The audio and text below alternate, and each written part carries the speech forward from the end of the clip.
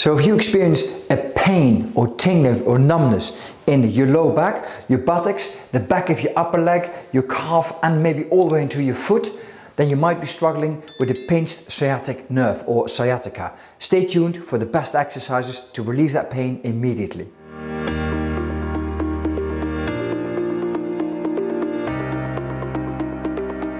So sciatica occurs when the biggest nerve in your body, the sciatic nerve, is being pinched.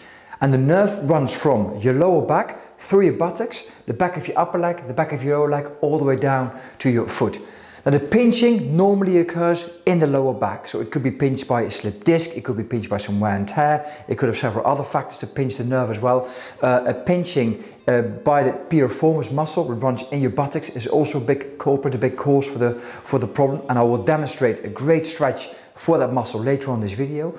But what I'm going to focus on mainly are nerve flossing techniques. So with nerve flossing techniques, what you do is you keep moving that sciatic nerve and thereby decreasing all the symptoms that you feel in your leg. I'm going to start quite easy and then move on to a bit more advanced techniques. Okay, let's get started. So I'm going to demonstrate some nerve flossing techniques to you now. I'm going to start with some really easy techniques you can do, and then if it all goes well, you can move on to the more advanced techniques. So many of my patients who experience sciatica, where the nerves being pinched, is they have difficulty even putting the leg straight on the ground, on the floor. So the first exercise we're going to do is I'm going to demonstrate using a foam roller, but you could also use maybe a cushion, just fold it in half, fold it double and use a cushion. But you need to have some elevation underneath your knee. So the first thing we're doing, very simple, number one, is you place your knee on top of a foam roller, support yourself on your elbows in this case, yeah? And just what you do now is you move your foot up and down. So my left foot is now moving up and down. And by moving up and down, I'm slowly flossing the nerve. I'm pulling the nerve through its anatomical position. So we're just moving the foot up and down. See if this is. So you can feel now maybe an ache or a pain or maybe tingling down the back of your leg. Absolutely fine.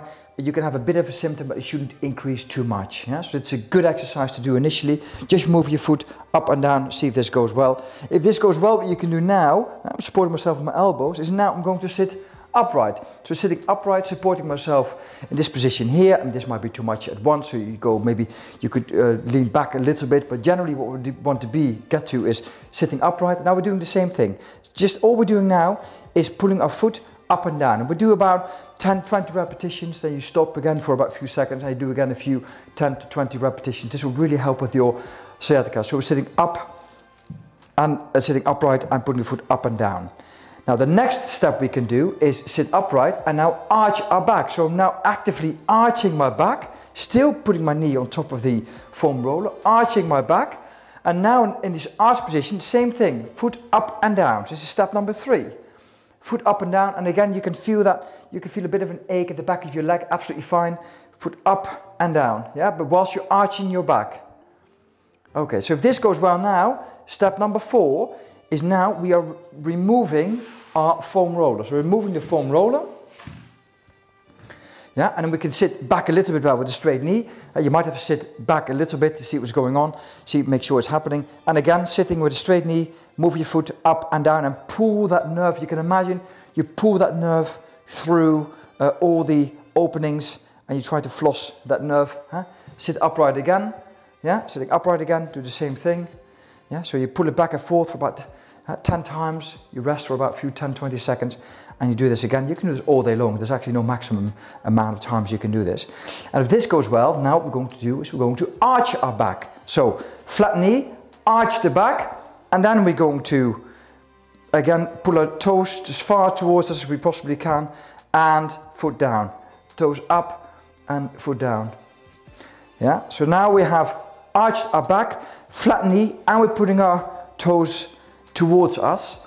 Yeah? Now another thing you can do if this goes well is when you put your toes towards you, put your chin on your chest. So toes towards me, arched back, chin on my chest, yeah, and you can hold this for a few seconds and down again. Yeah, so toes towards me, straight knee, chin, chest, and hold this for a few seconds. This is a tough one. This is a tough one. So you should be able to do all the other ones quite easily before you actually start with this one. So toes towards me, chin on my chest. There we are. Yeah, and that's something you could do. So that's a build up of a nerve flossing technique. Now, if this goes well, you can now make it a bit harder, and you can add a chair or a bit of elevation. So you can use a chair, or maybe you can use a table or something to put your heel on. So let me get my chair in here. So I'm going to lean back a bit again, just decrease the tension a bit. So I put my feet on top of the chair, yeah, straight knee on top of the chair. And all I do now is I'm going to pull my toes again towards me. Yeah, so straight knee, pull my toes towards me. You repeat about 10 times. Do 3 sets, pull towards you, just flossing, just a flossing technique. So it's a dynamic technique. You would keep on going and flossing this. Yeah?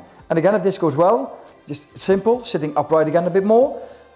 Yeah, upright a bit more, same thing, flossing, flossing. Toes towards me and toes away from me. Toes towards me, toes away from me.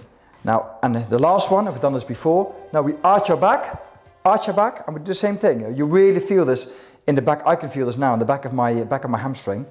Yeah, so up and forwards, and you do this again 10 repetitions, about 10 times. So those are your first exercises now, really good exercises from quite easy to quite advanced to do some nerve flossing. Yeah? So I'm going to demonstrate a stretching technique for the piriformis muscle. The sciatic nerve runs through the muscle, so you need to stretch that muscle as well. That might give you some relief. But I'm also going to demonstrate some exercises you're laying face down. So if you can't sit on your back or straighten your knee, I'm going to demonstrate some different exercises for you can do prior to getting into this sciatic stretch routine. So in about 20% of the population, the sciatic nerve actually runs through the muscle belly of a muscle called the piriformis. So you can have sciatic-like symptoms. Normally, the compression of the nerve originates or starts in the lower back, but in 20% of us, it could actually come from the buttock area as well. So what you need to do is you need to stretch the muscle. Now, I need to demonstrate 2 variants of this stretch to you, because the first variant we're going to demonstrate is the most efficient variant, but doesn't work for everybody. So what you need to do is lay on your back. Now I'm going to demonstrate it for you on the left side. I'm placing my left foot ankle on my top of my right knee. Yeah, now you can already feel this. If you feel this, you stay in this position, you hold this position. But if you don't feel it yet, what you do is you grab hold of your right leg, in this case, your right shin, and you pull your right leg towards you. And this really stretches out the muscle here in your buttocks. So that's why you should feel it. So you hold this for about 10 seconds. You repeat 3 to 5 times. And then you can do this throughout the day, to be quite honest. You do 3 sets and you can do this throughout the day. So you really stretch this, and you can feel initially, you can feel some of those symptoms coming on. You can feel maybe a bit of a pain or tingling or numbness in the leg coming on. That's absolutely fine. It shouldn't be too much, but if you feel a little bit, fine, no problem at all. So that's a good stretch to do the piriformis muscle. It works in the majority of cases, but I'm going to show you a variant because this stretch doesn't work for everybody. Now, the other one you can do to stretch the muscle, depends a little bit on how it runs anatomically in your body, is I'm now placing my left foot on the outside of my right knee. I'm pulling the knee towards my chest, and I'm rotating my body away or towards the affected side. Yeah, so now the same thing, I'm feeling at the outside of my hip and here my buttocks area.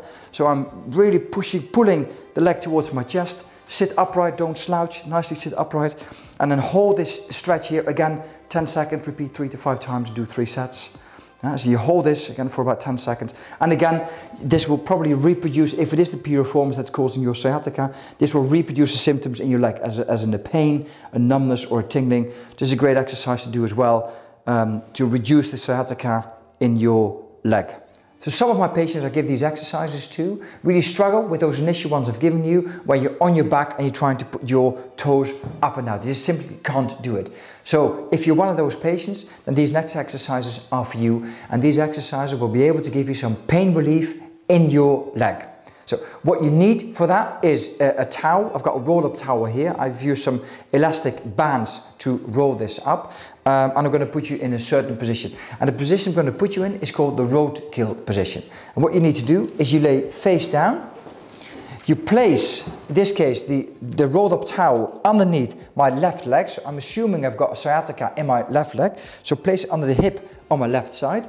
And in the roadkill position, I'm raising my leg up. I've got about a 45-degree angle in my hip and 90-degree angle in my knee. So this is the first position I need to put myself in. And just lay in this position for about a minute and see if that reduces the pain in your leg.